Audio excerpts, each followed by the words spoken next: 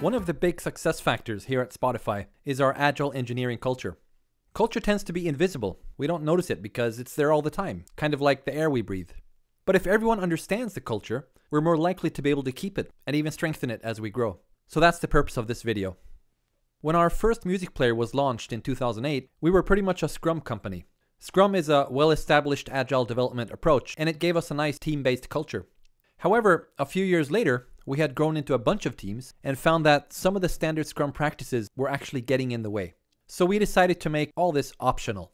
Rules are a good start, but then break them when needed. We decided that Agile matters more than Scrum, and Agile principles matter more than any specific practices. So we renamed the Scrum Master role to Agile Coach, because we wanted servant leaders more than process masters. We also started using the term squad instead of Scrum team, and our key driving force became autonomy. So what is an autonomous squad? A squad is a small, cross-functional, self-organizing team, usually less than 8 people. They sit together and they have end-to-end responsibility for the stuff they build. Design, commit, deploy, maintenance, operations, the whole thing. Each squad has a long-term mission, such as make Spotify the best place to discover music, or internal stuff like infrastructure for A/B testing. Autonomy basically means that the squad decides what to build, how to build it, and how to work together while doing it. There are, of course, some boundaries to this, such as the squad mission, the overall product strategy for whatever area they are working on, and short-term goals that are renegotiated every quarter. Our office is optimized for collaboration. Here's a typical squad area. The squad members work closely together here with adjustable desks and easy access to each other's screens. They gather over here in the lounge for things like planning sessions and retrospectives. And back there is a huddle room for smaller meetings or just to get some quiet time. Almost all walls are whiteboards. So why is autonomy so important? Well, because it's motivating, and motivated people build better stuff. Also, autonomy makes us fast by letting decisions happen locally in the squad instead of via a bunch of managers and committees and stuff. It helps us minimize handoffs and waiting so we can scale without getting bogged down with dependencies and coordination. Although each squad has its own mission, they need to be aligned with product strategy, company priorities, and other squads. Basically, be a good citizen in the Spotify ecosystem. Spotify's overall mission is more important than any individual squad. So the key principle is really be autonomous, but don't sub-optimize. It's kind of like a jazz band. Although each musician is autonomous and plays his own instrument, they listen to each other and focus on the whole song together. That's how great music is created. So our goal is loosely coupled, but tightly aligned squads. We're not all there yet, but we experiment a lot with different ways of getting closer. In fact, that applies to most things in this video. This culture description is really a mix of what we are today and what we are trying to become in the future. Alignment and autonomy may seem like different ends of a scale, as in more autonomy equals less alignment. However, we think of it more like two different dimensions. Down here is low alignment and low autonomy, a micromanagement culture. No high-level purpose, just shut up and follow orders. Up here is high alignment, but still low autonomy. So leaders are good at communicating what problem needs to be solved, but they're also telling people how to solve it. High alignment and high autonomy means leaders focus on what problem to solve, but let the teams figure out how to solve it. What about down here then? Low alignment and high autonomy means teams do whatever they want and basically all run in different directions.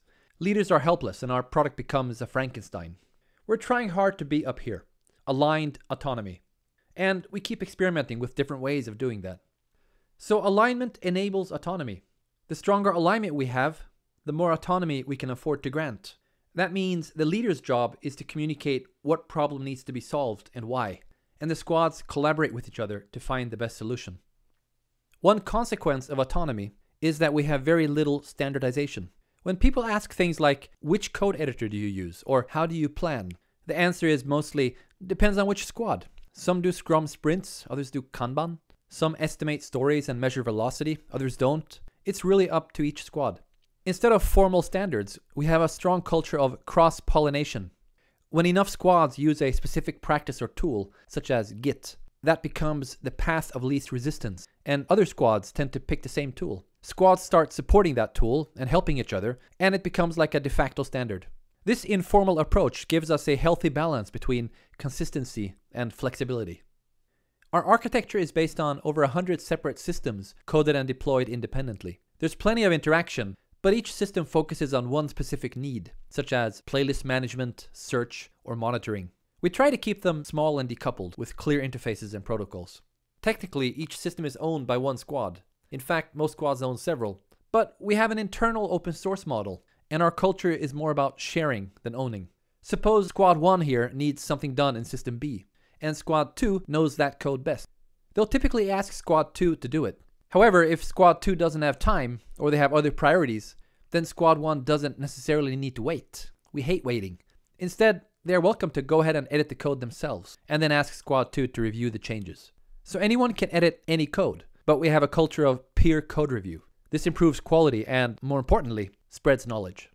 Over time, we've evolved design guidelines, code standards, and other things to reduce engineering friction, but only when badly needed. So on a scale from authoritative to liberal, we're definitely more on the liberal side.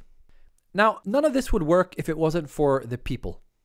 We have a really strong culture of mutual respect. I keep hearing comments like, "My colleagues are awesome." People often give credit to each other for great work and seldom take credit for themselves.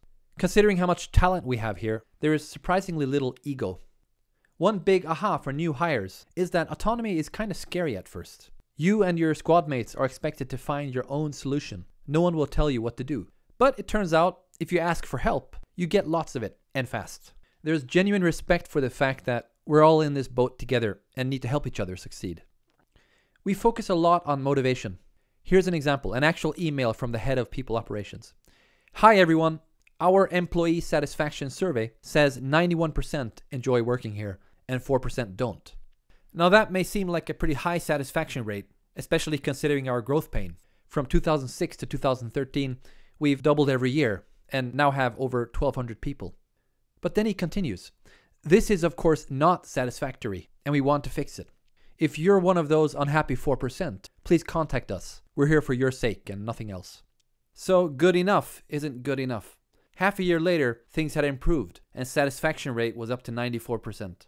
With this strong focus on motivation, it's no coincidence that we have such an awesome reputation as workplace.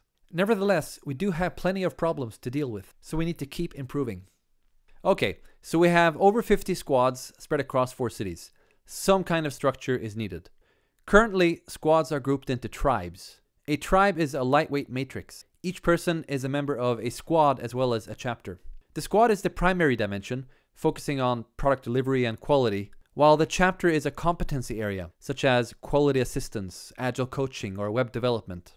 As squad member, my chapter lead is my formal line manager, a servant leader focusing on coaching and mentoring me as engineer, so I can switch squads without getting a new manager.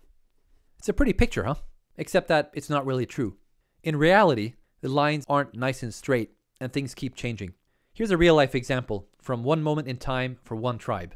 And of course, it's all different by now. And that's okay. The most valuable communication happens in informal and unpredictable ways.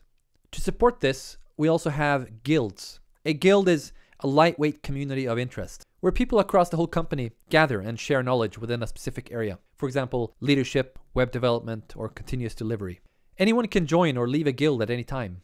Guilds typically have a mailing list, biannual conferences, and other informal communication methods. Most organizational charts are an illusion, so our main focus is community rather than hierarchical structures. We've found that a strong enough community can get away with an informal, volatile structure. If you always need to know exactly who is making decisions, you're in the wrong place.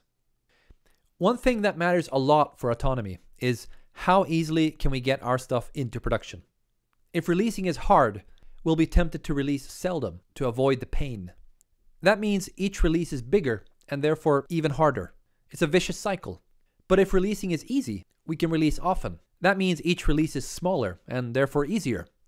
To stay in this loop and avoid that one, we encourage small, frequent releases and invest heavily in test automation and continuous delivery infrastructure. Release should be routine, not drama. Sometimes we make big investments to make releasing easier. For example, the original Spotify desktop client was a single monolithic application. In the early days, with just a handful of developers, that was fine. But as we grew, this became a huge problem.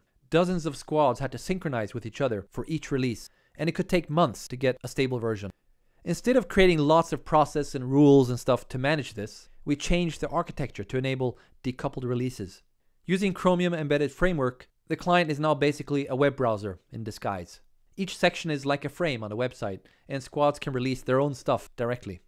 As part of this architectural change, we started seeing each client platform as a client app, and evolved 3 different flavors of squads: client app squads, feature squads, and infrastructure squads. A feature squad focuses on one feature area, such as search. This squad will build, ship, and maintain search-related features on all platforms.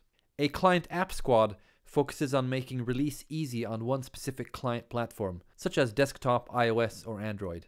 Infrastructure squads focus on making other squads more effective. They provide tools and routines for things like continuous delivery, A/B testing, monitoring, and operations. Regardless of the current structure, we always strive for a self-service model. Kind of like a buffet. The restaurant staff don't serve you directly. They enable you to serve yourself. So we avoid handoffs like the plague. For example, an operations squad or client app squad does not put code into production for people. Instead, their job is to make it easy for feature squads to put their own code into production. Despite the self-service model, we sometimes need a bit of sync between squads when doing releases. We manage this using release trains and feature toggles.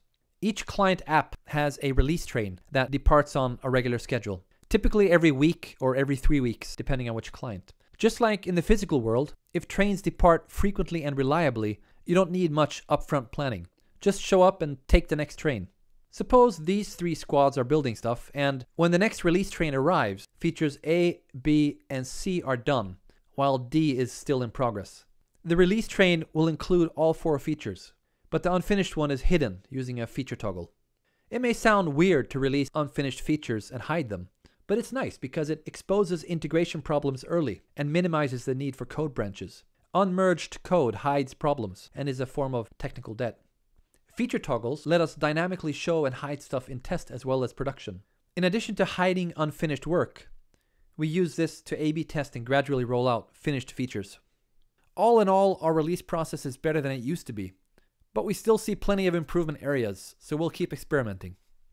This may seem like a scary model, letting each squad put their own stuff into production without any form of centralized control. And we do screw up sometimes, but we've learned that trust is more important than control. Why would we hire someone who we don't trust? Agile at scale requires trust at scale, and that means no politics. It also means no fear. Fear doesn't just kill trust, it kills innovation, because if failure gets punished, people won't dare try new things. So let's talk about failure. Actually, no. Let's take a break. Get on your feet, get some coffee, let this stuff sink in for a bit, and then come back when you're ready for part 2, okay?